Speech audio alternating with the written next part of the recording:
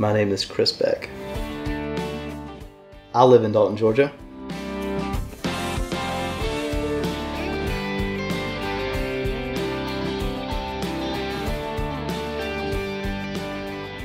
Even from an early age. Now, my mom will tell you that I've been an artist my entire life. I don't know that that's necessarily true, but what I will say is I always had the desire to create. There was always something kind of inside that I felt like I needed to be doing something creative. I remember being a boy and standing up on the back of a stool watching my dad as he's sanding a piece of wood or pulling something down the drill press. He never, son, you don't need to be in here, dad's working, get out of here, go away. And he always let me be a part of whatever he was doing.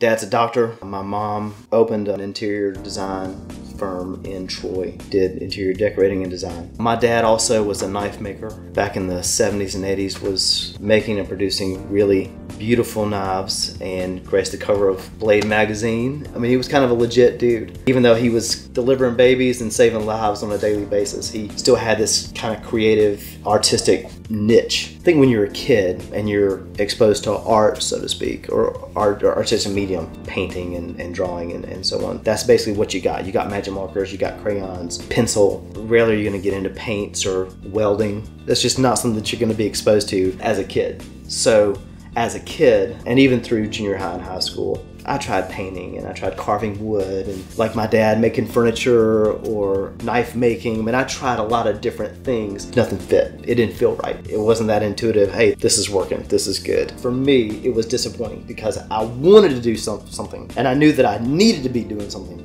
but the things that I was doing weren't clicking. And I think that both my mom and my dad, whether it was taught to me or not, what I learned was aesthetics and spatial design. This needs to be here, that needs to be there. Too much color here, not enough color there. Way too heavy over here, not heavy enough. Way too much light or whatever. Those things are real. I feel like I picked that up, so to speak. More learning by watching rather than studying in a book. My artwork is primarily reclaimed or found objects, mostly metal. It's mostly rusty and it's different, I think is probably the word that I'll use. It's unique. I don't know if anybody that's doing what I'm doing in metal. The majority of what I do is kind of clothing themed, dresses and pants and sport coats and shoes and bow ties, things like that. Most of what I use is barn roofing. I say barn roofing, but a chicken coop roof. It's just old rusty galvanized roofing. I take a sheet of steel, I beat it up, cut it up, hem it, if you say that, and then weld it back together.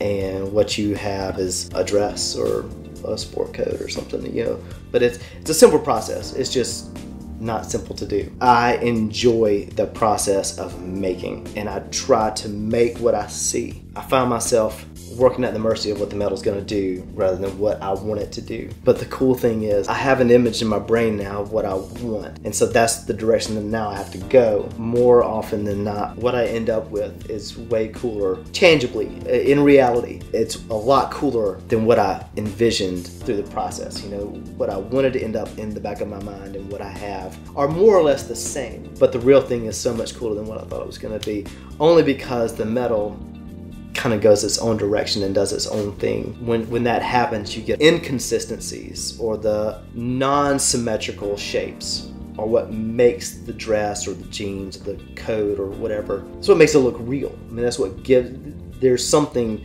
very realistic and very natural and organic about having it just be a little off. And that to me is really cool. And to me, that is all the Lord. So 2003, 2004, I got introduced to a group of artists from Central Alabama who did not go to school for art. So I met this guy. His name is Charlie Lucas. So Charlie Lucas he's kind of a big deal. He's kind of a famous dude, and he's been all over the world, and he's, you know, exhibited in Paris, and I mean, he's a legit dude. I've got a book on my coffee table just about him. Like, the whole book is just about him. Grew up in Central Alabama, lived on a junkyard, and created these beautiful, mind-blowing, very subversive, raw, and fabulous sculptures out of rusty metal.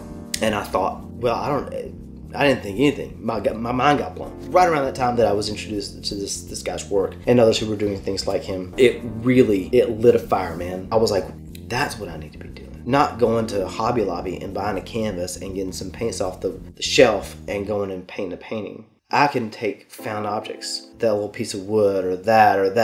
It just changed my perspective. In August of 2006, I actually met Charlie Lucas. I went up to him and I shook his hand, and through this conversation, he says to me, so what do you do? He wasn't asking what I did for a living. That's not what he was asking. What he was asking was, clearly there's something going on inside you. What do you do? And my response was nothing. That was the answer that I had for him.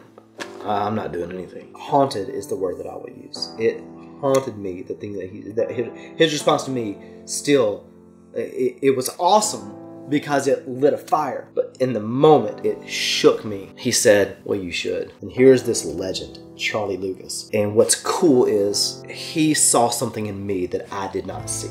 For him to see inside my soul and say, there's something there, it needs to come out and you're not doing it and you need to. That's what I heard. There's something in there.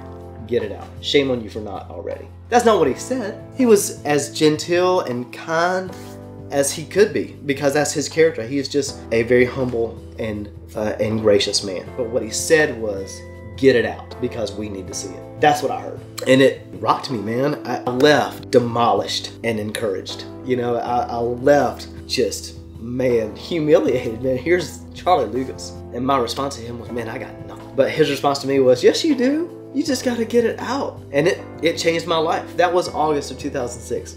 Sorry, I just got emotional, man, but it was awesome. It changed my life. Since meeting him in August through that January, I literally created a junkyard in my backyard. We were living in Atlanta.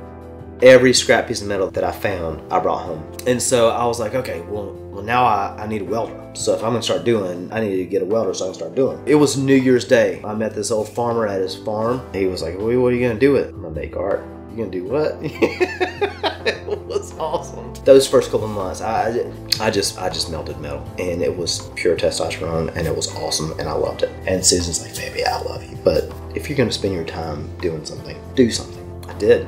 I started putting things together. I think that's where a lot of my mom's gifting came in, you know, and I'd take this piece because the colors are good, and this piece because the overall shape is good, and I'm putting things together and kind of assemblage type things. But when I first started welding, I was doing birds and crosses and flowers and hearts and very typical metal sculpture things. You know, found this iron board laying there, and I'm thinking, what am I gonna do? I gotta get it out of here. I need to get it out of here because it's occupying space. And I thought it would be kind of cool if there was a shirt on that ironing board, you know, like it was being ironed. That's where that initial idea came from. It wasn't like I thought of it all on my own. It's kind of like a bird doesn't fit, a cross doesn't fit, and I didn't want to cut it up because you cut it. What are you gonna do with a bunch of cut up pieces? I needed to use the ironing board. From that point, the drive was to improve the aesthetics, to make the look real. And once you work with the material long enough, you get a little more familiar with it, and you kind of understand it won't fold this way, it will fold that way. You kind of learn your boundary and what you can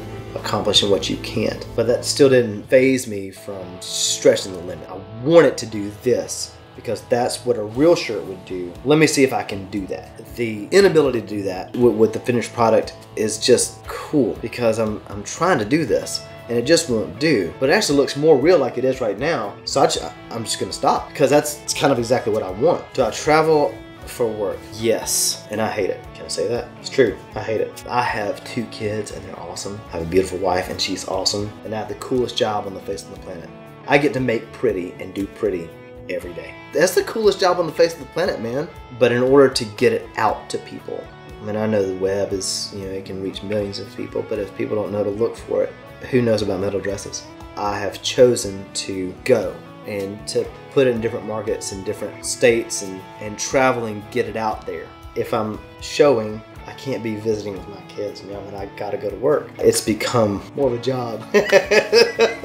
My wife is an assistant district attorney and she works at the courthouse. It's an amazing supernatural ability to disconnect from work and come home and be an amazing wife and be an amazing mom and be fully invested in joy and happiness with your kids and not bring any of that stuff home. To me, is just remarkable. And on top of that, she's really pretty. She loves me and she supports me and she encourages me and she allows me to be the man that God called me to be. I have 2 kids. My daughter just turned 4 about a month ago, and her name is Macy, and she's beautiful and has the prettiest brown eyes I've ever seen, and this crazy, just ringlet curly hair. It's awesome. I mean, it's just fabulous. And she's a total girl. Painted fingernails and painted toenails. She wants pink exploded on everything.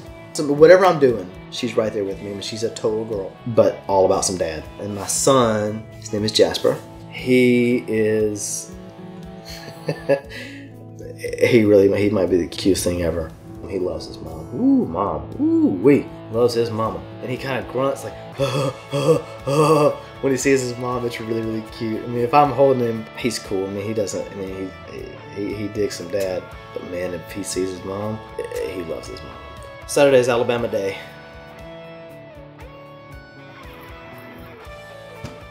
And Jasper's cool because he'll just sit on your lap and watch football.